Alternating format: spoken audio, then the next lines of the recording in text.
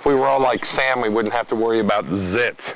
He's got enough hair on his face that covers it all up. Unfortunately, we don't have the advantage of zits, of enough hair to take away our zits.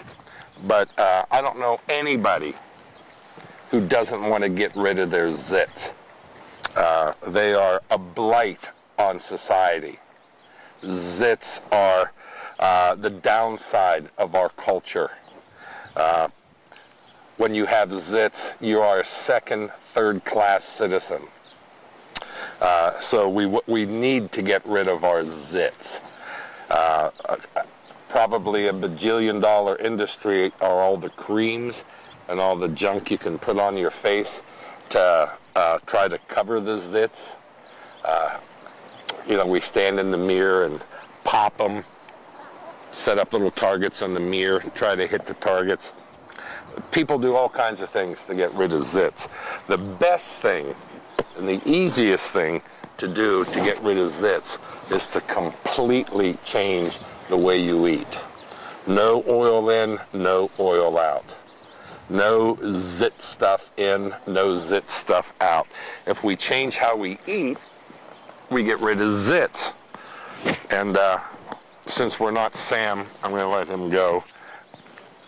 And I can talk to you about something a little bit more important than zits on the face, and that's the zits in our lives. We all have stuff we don't like. We have temptations we don't like. We have thoughts we don't like. We have weaknesses that sometimes seem to dominate our lives that we just can't seem to get rid of.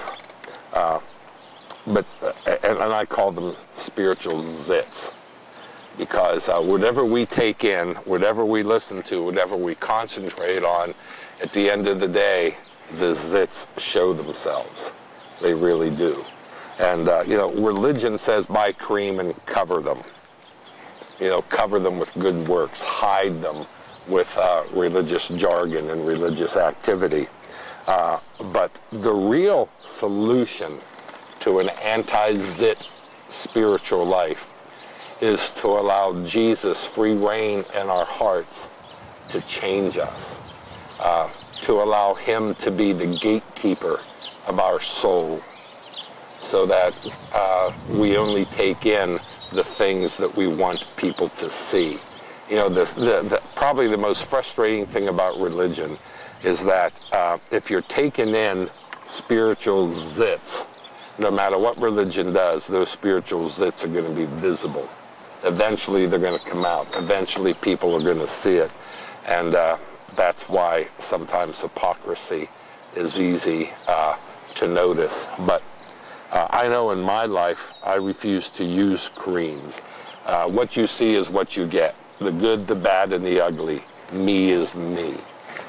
Because I know that as much as I can, I let Jesus be the gatekeeper to my soul.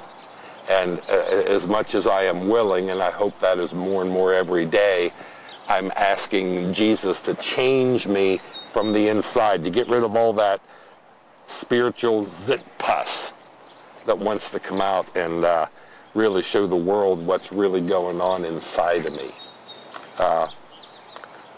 So we can ooze with zit stuff, or we can ooze with the presence of Jesus.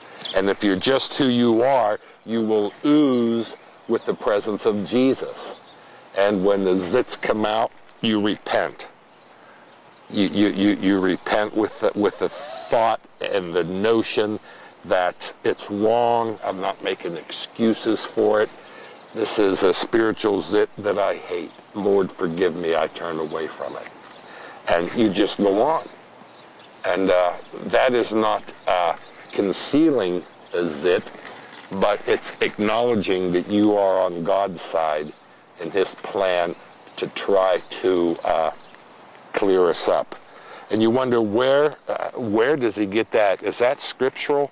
Well, maybe that's what the scripture means whenever the scripture says he is preparing a bride without spot or blemish or any such thing. I can just imagine who he saw passing by when he came up with that analogy. We want to get rid of our spiritual zits. We want Jesus to clean us up from the inside. We don't want the false covering of external stuff to try to hide it. Who we are who we are. I am what I am. If I'm anything good, I'm good because of the grace of God. If in the places I'm a jerk, I am a jerk because I haven't given that part of my life to Jesus yet. And my goal is having more of his presence ooze than the jerkdom. It's a new word, write it down. It's going to be in the dictionary someday. Rather than the jerkdom of my old man coming out. But when we are who we are at peace. And we know that God is at work within us. And we can do the things God called us to do without guilt. I was talking to somebody just a few days ago, and they said, well, I would love to be in ministry, but I got too much stuff in my life to clean up. And I said, well, there's two pieces of news. Number one, if Jesus is inside of you and you've got a pulse, you're in ministry. Ministry is not just preaching, singing in the choir, or street witnessing. If you have a pulse and Jesus is inside of you, you are in ministry. And secondarily, I don't have time to wait that long, and neither do you. Jesus changes you while you go change the world. Let him clear your face of spiritual zits, and you go change the world.